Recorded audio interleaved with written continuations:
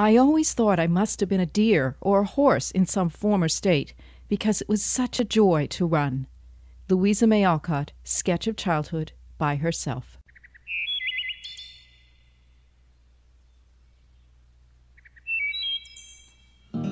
Welcome to Louisa May Alcott is My Passion, the podcast.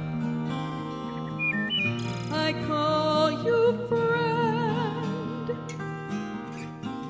though you lived long before me. It's your words, your wisdom shining through. For all of you who are endlessly fascinated with the life and works of Louisa May Alcott, this is your podcast.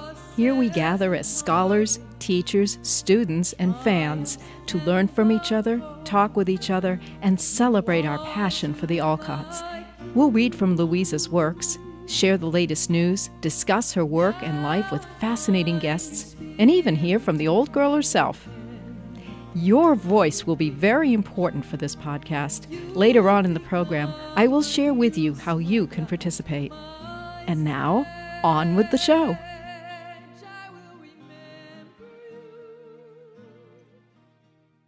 Welcome to this third episode of Louisa May Alcott is My Passion, the podcast.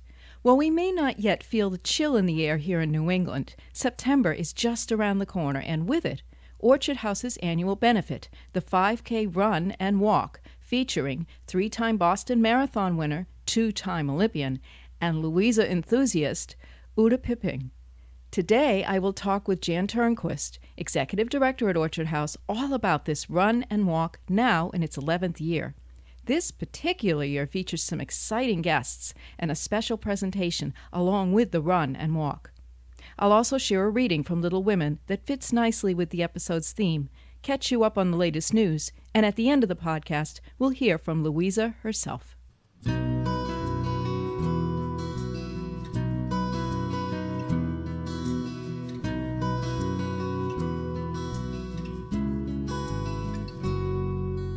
For this episode, I'm going to read from Little Women, Chapter 34, Friend.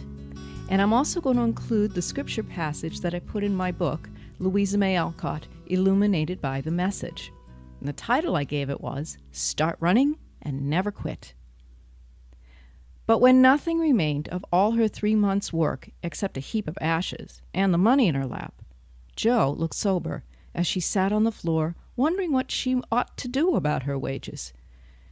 I think I haven't done much harm yet, and may keep this to pay for my time, she said after a long meditation, adding impatiently, I almost wish I hadn't any conscience. It's so inconvenient. If I didn't care about doing right and didn't feel uncomfortable when doing wrong, I should get on capitally. I can't help wishing sometimes that Mother and Father hadn't been so dreadfully particular about such things. And from Hebrews chapter 12, verses 1 through 3, we read, Do you see what this means? All these pioneers who blazed the way, all these veterans cheering us on, it means we better get on with it. Strip down, start running, and never quit. No extra spiritual fat, no parasitic sins.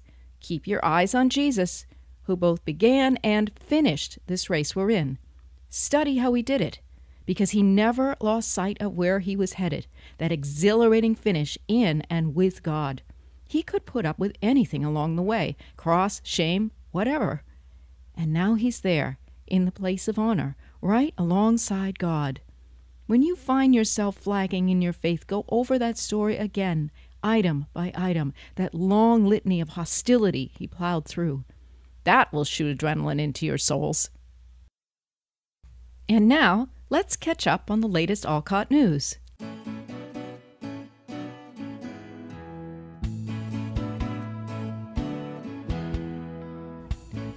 Continuing this fall is the special Alcott exhibit in Walpole, New Hampshire, run by the Historical Society.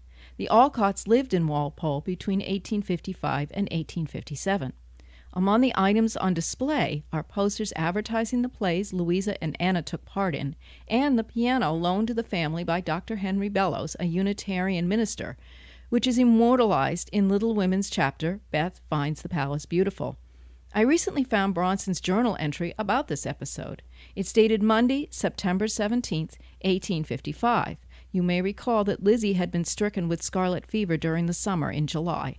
He writes, Dr. Bellows lends his piano this morning for Elizabeth to use during the absence of himself and his family in New York. This is a kindness to E. and all of us, and will make our house here in the lane the more melodious till May next. Elizabeth plays quite sweetly. Abby's touch is bold. It is fortunate for the recluse, these gifts of theirs. There's more information in the show notes, and actually on the blog post I have a picture of that entry in which Bronson pasted a drawing of a girl playing the piano. The Wayside, next door to Orchard House in Concord and part of the Minuteman National Park, continues to be open to the public from now through October 30th, on Saturdays, Mondays, and Fridays from 9:30 to 5:30, and Sundays 11:30 to 5:30. The Wayside, known as Hillside when the Alcotts lived there, is where part one of Little Women took place. You can imagine scenes such as the girls acting out Pilgrim's Progress on the stairs. The Wayside also housed Nathaniel Hawthorne and his family for several years, and Margaret Sidney, author of the Five Little Peppers series. It's a fascinating tour. I recently did a blog post with pictures. The link is on the show notes.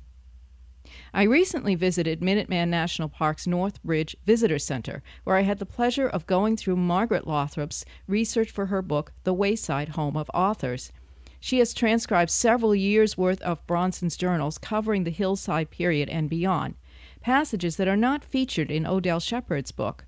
Shepard left out most of the family-related passages. Thanks to Lothrop, these passages are now easily accessible, providing a window into Alcott family life, and in particular Bronson's creativity, which I think influenced May in her art.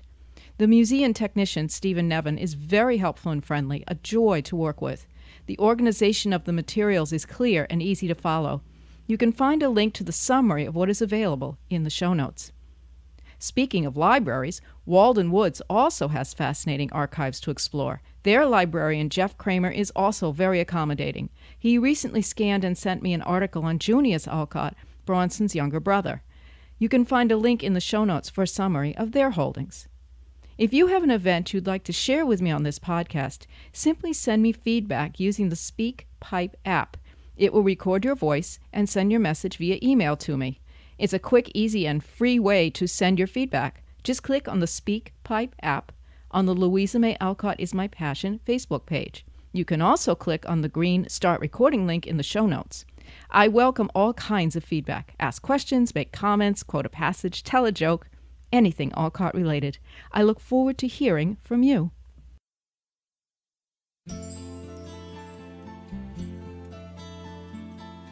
And now, we'll hear from Jan Turnquist, Executive Director of Louisa May Alcott's Orchard House, about the annual 5K run and walk to benefit Orchard House. Jan shares some wonderful stories about this event and exciting news about a special presentation associated with the run. On the show notes, you'll see a video that Orchard House put out to publicize the event. You can sign up for the run and find out more at louisamayalcott.org. The link will be in the show notes. If you run the race, send me your pictures at louisamayalcottismypassion@gmail.com, and I'll post them on the Louisa May Alcott Is My Passion Facebook page. Now let's hear from Jan Turnquist. I am speaking with Jan Turnquist. She is the Executive Director of Orchard House. You, of course, have heard her on the podcast as Louisa May Alcott. And Jan, I understand that you have an annual event taking place in September at Orchard House. It's a major fundraiser and a lot of fun, too, and I was wondering if you could tell us something about it. Yes, indeed. Well, it actually takes place at the Alcott School, which is very near Louisa May Alcott's Orchard House. It's at Laurel Street in Concord, very, very close to the Orchard House.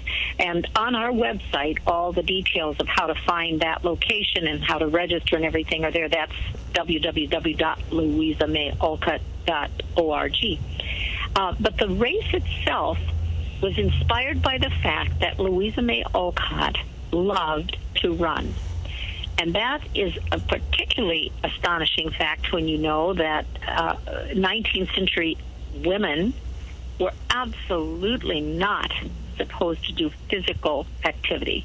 That was considered dangerous. Their frail bodies wouldn't stand up to things like running. And running wasn't a sport then anyway for men or women. But Louisa just really loved to do it.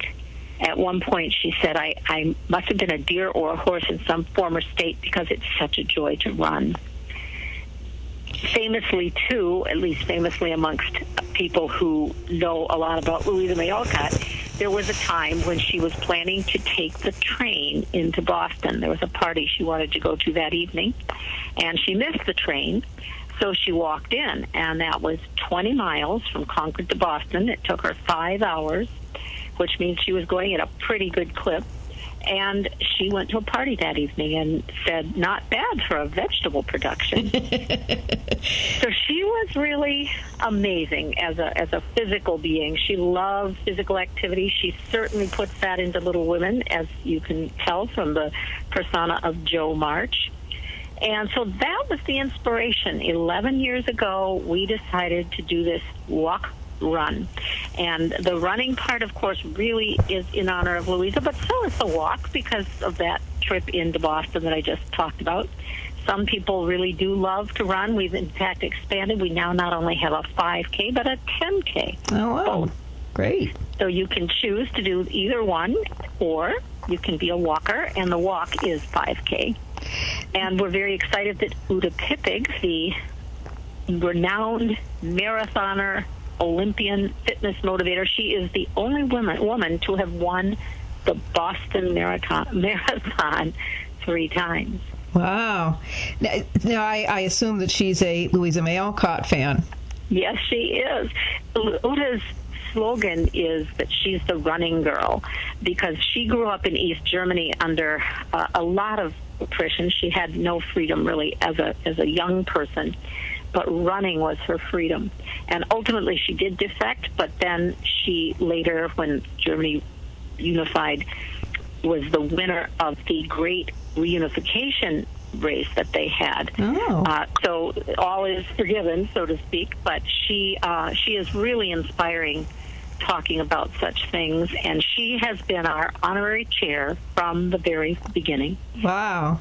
And she will be there in person on September 11th. And then she is the coach for Dick and Rick Hoyt and Team Hoyt. Yes. I don't know if the folks would know about the Hoyt team, but why don't you tell us a little something about them? Yeah, the father, Dick Hoyt, realized that his paraplegic son felt joyful when moving fast. So Dick began to train and would push his son in 5 and 10K races. Ultimately, he also began to do marathons. I will never forget the first time I became aware of them because I didn't know anything about this team. I was at a triathlon in Maine. My son was in it. I think this was in 2004. Mm-hmm. And as I stood along this big, long stretch of sandy beach that the swimmers would come in out of the water and have to run down the beach. And I always thought it's hard running in sand. And here they've done this big swim, and they have to run to the transition area and change into their biking clothes, and then they bike, and then they change again and run. And I was standing there waiting for the swimmers to come out when I noticed a raft. And there was an older man trying to lift a full-grown man off the raft. And I thought something was terribly wrong. I thought this was a medical emergency. Where was the ambulance? Why was no one helping this gentleman? It was really upsetting for a moment until I saw that this man got the son off the raft and started to run. And he ran right next to where I was standing. I could have touched them.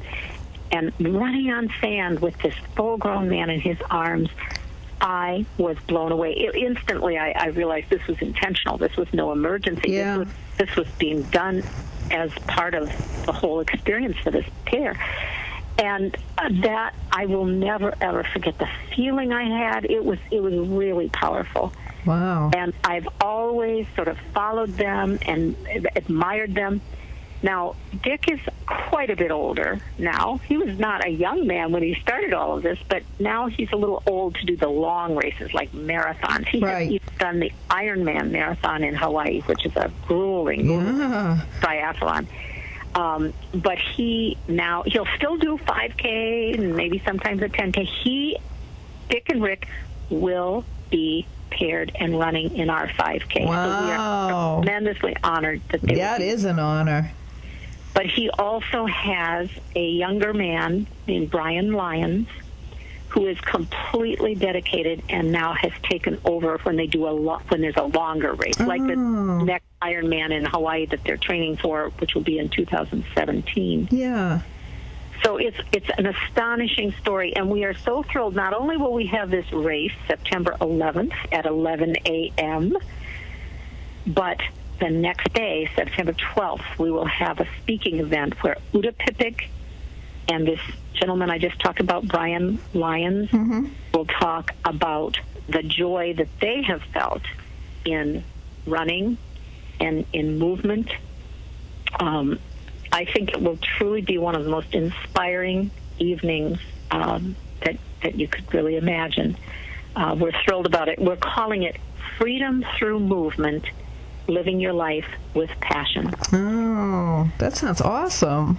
I really think it will be, because I have heard Brian speak, and when I told Brian about the first time I was aware of the Hoyts, the story I just told you, and I told Brian how much I admired what he was doing, because I'm not going to go into detail here, but it's honestly incredible what this man is doing, and he works full time. I mean, this is something he's doing on the side.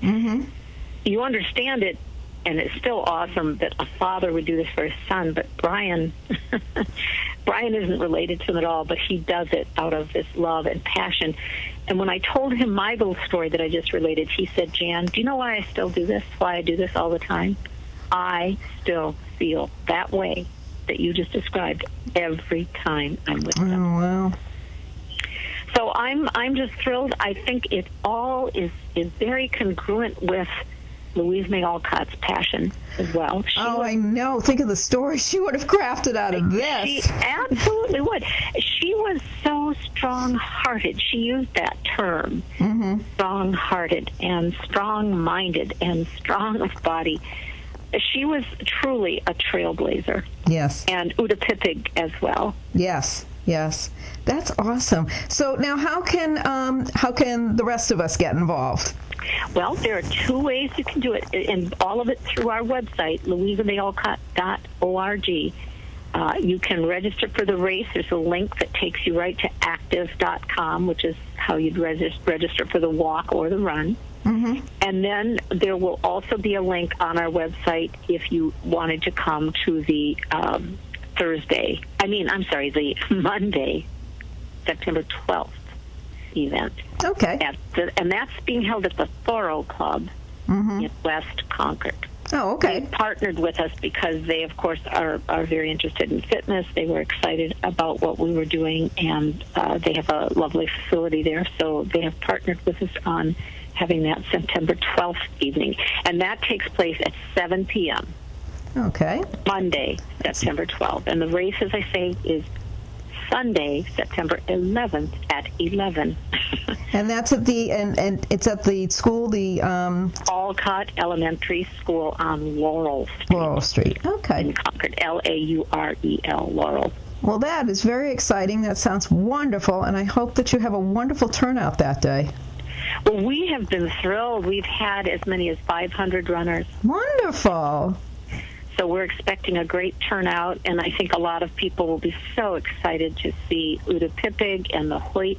Mm-hmm. And this whole team Hoyt often comes and runs it as well because Uta is their coach. Oh, interesting. And so there's a great connection there. And you just think of all these connections with Uta, the Hoyts, and then Uta and Louisa May Alcott. That's right. And Louisa's activity, it all comes together beautifully. Well, that's wonderful. Thank you so much for telling us about all this. And again, if you want to register or if you want to find out more, visit louisamayalcott.org, and you can find out all the information there. Jan, thank you so much. Thank you, Susan. And now, a word from the old girl herself. Louisa May Alcott steps out of the past to speak with us. I wrote some very tender things as well. Have some of you walked around Walden Pond in Concord? Was it before 1862? Well, then you didn't get to meet our friend Henry Thoreau. Oh, such a dear friend to our family. He was like a son to my father, like a much older brother to me and to my sisters. And we used to love to walk around Walden with him. He knew where the very best berries could be found, even when other people thought, oh, they're all picked over. He knew. He could identify any animal track.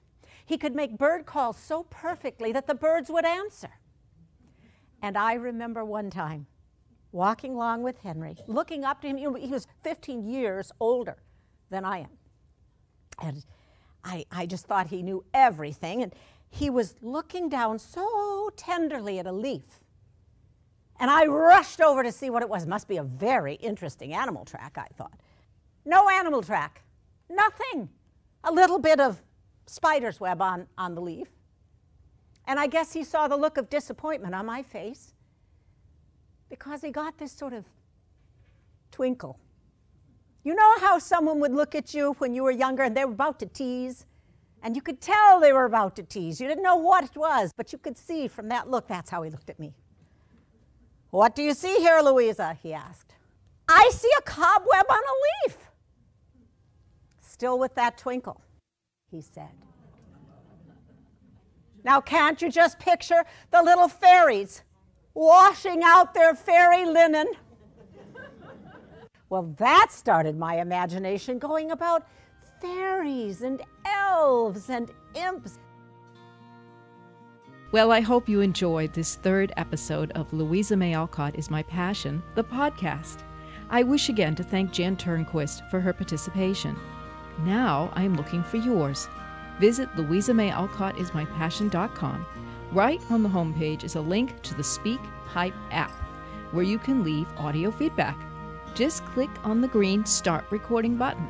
Speak Pipe app is also available on the Louisa May Alcott is My Passion Facebook page.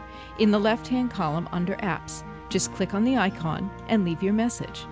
You can also send an email to louisamayalcottismypassion@gmail.com. I will share feedback on the next episode.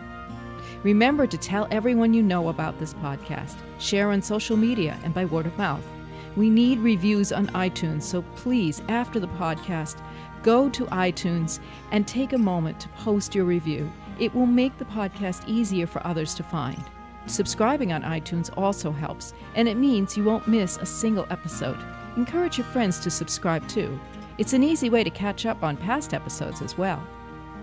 I look forward to seeing you next time on Louisa May Alcott is My Passion, the podcast. Don't forget to visit louisamayalcottismypassion.com for upcoming blog posts. In the meantime, remember what Louisa used to say, I want to do something splendid, something heroic or wonderful that won't be forgotten after I'm dead.